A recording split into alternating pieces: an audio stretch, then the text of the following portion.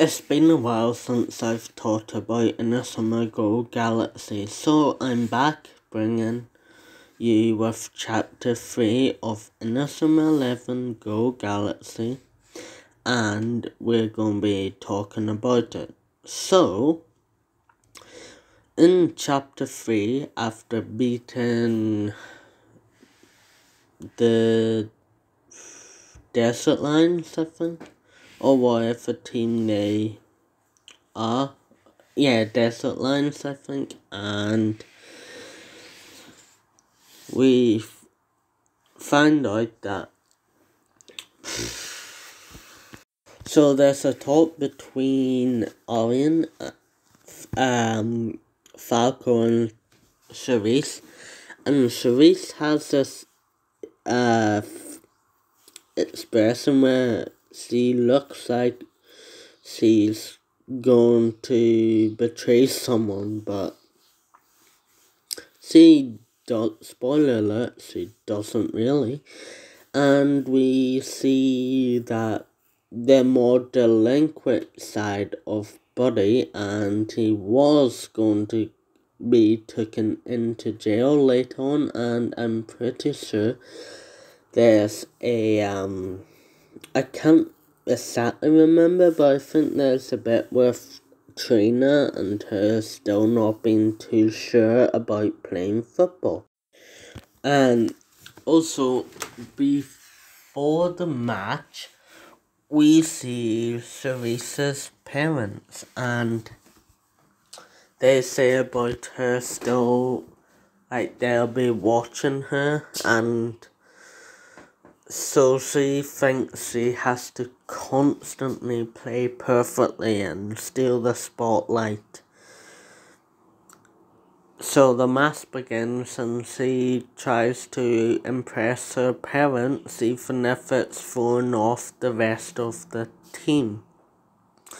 So they do what they do in Inazuma 11. They talk to the person that is acting differently, and then they change their mind. And this is when Charisse learns Beautiful Hoop. I really like this med. It is one of my favorite dribbling moves just because I like it and how it's performed. Also, during the match, we see Buddy take on his new form, his Fury form, where he looks like this and he loses it. He cannot control himself. But